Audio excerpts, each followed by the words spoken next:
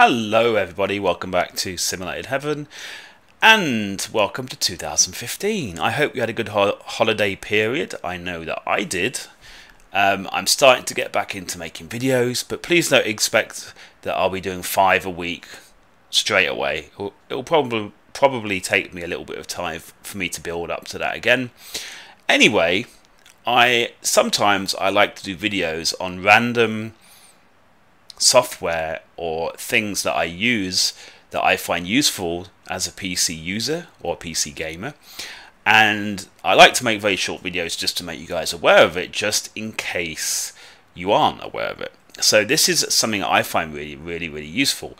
As you can see from the name up here in the window, it is called SpaceSniffer, and I find it very useful. It's a very useful way of me keeping an eye on my hard drives and SSDs. It's very easy for you to have things installed on your hard drive that you don't realize are there. There are some software that will make a backup of updates and you don't realize, and it starts using up a lot of room on your hard drive or SSD, for example.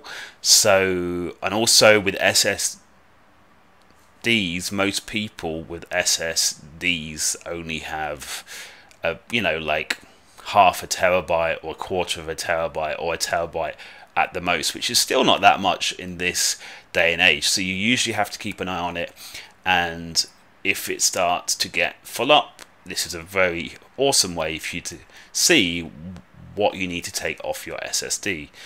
So you go into File, you go into New, and I'm going to show you one of my SSD, the X drive.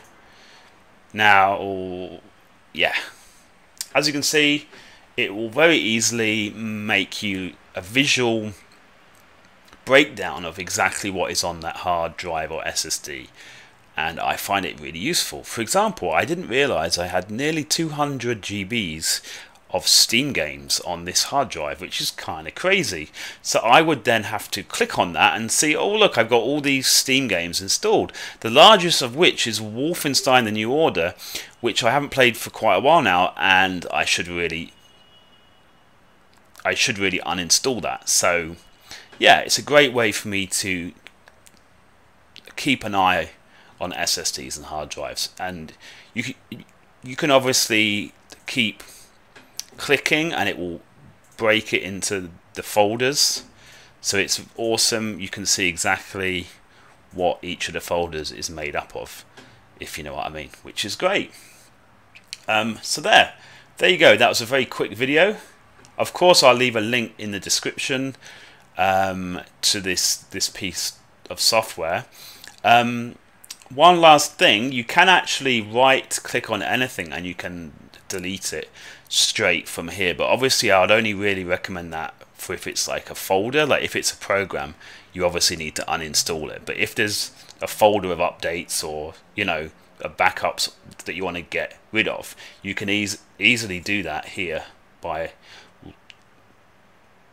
right clicking on the folder. So yeah, there you go guys. If you have any specific questions about this, you can leave a comment and I will try to get back to you.